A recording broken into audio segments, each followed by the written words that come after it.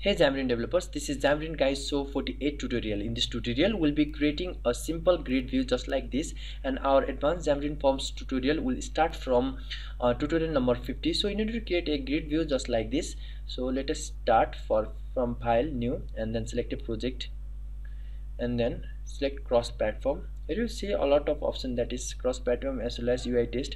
We'll select a cross platform and give it a name as you like, and then click on OK. After that you can select a .NET standard project as well as a shared project. That will work fine for both. In our previous session we have already discussed about real use of app.xml and why it is used inside our project. Here main page is a placeholder which contains the page to be loaded. That is, our main page is going to be kicked off when our UI screen is going to be started. Now let us go to our main page.xml. I don't want my UI screen to display a navigation bar, that's why I have placed as false. You can set it as true also. Now let us add grid view. As in a previous session we have already discussed about grid view and its real implementation. I'll implement it inside our project in order to generate a new UI screen. Now let us define our grid as grid row definition, and inside our grid row definition we will be placing grid row height as infinite. I'll place another grid row height as infinite, so that we are placing 3 grid rows inside our UI screen.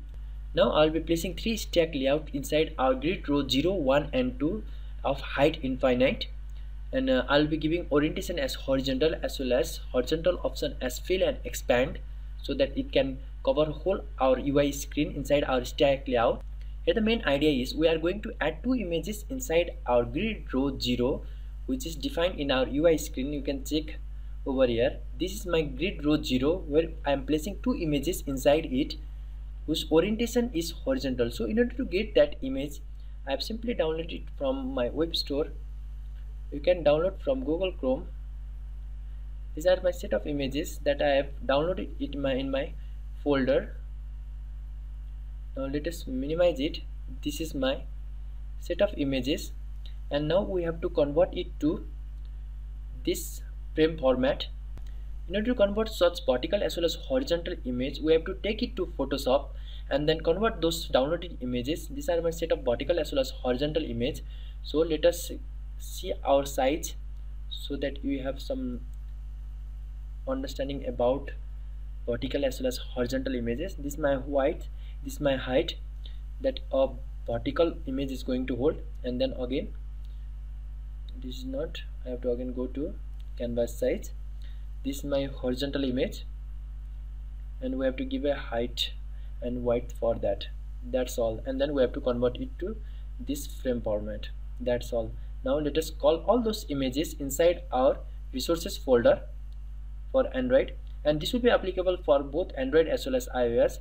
And I'll be placing all those images inside my resources folder, resources drawable folder, and on HDPI, and all those images should be set inside our iOS project too. But let us go to our iOS project. I'll minimize that. Let us minimize that also, and then resources folder, we have to place all those images inside it. Now let us call all those image name inside our stack layout of our main project. Before that, here I have given my navigation bar as false because I don't want navigation bar to appear in my UI screen. You have to understand that I have dragged and dropped all my converted images inside our drawable HDPI folder. This is my image 1 that I am going to call inside my image source 1.jpg.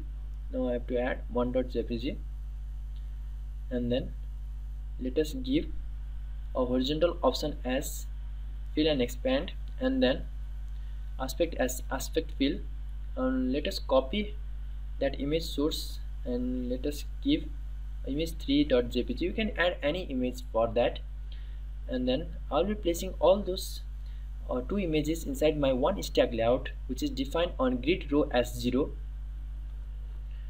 Now I'll place another stack layout which will define another 2 images. I'll cut that image so that I'll have only one image inside my grid row 3.